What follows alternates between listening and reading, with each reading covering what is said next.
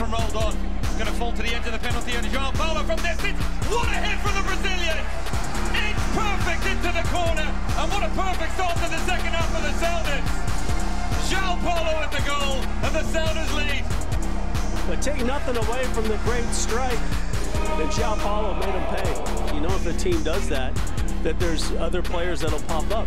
Well, on another good cross. This one takes a deflection. It's going to be an own goal. It goes off Godoy.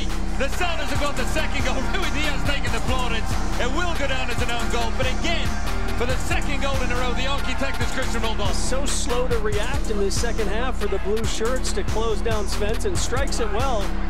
A little flick. Ruidíaz inside the area. And he's headed home. No flag for now. And again, set piece is the issue for Vancouver. And that should just about do it as well for the points. Sounders 3, Vancouver 0.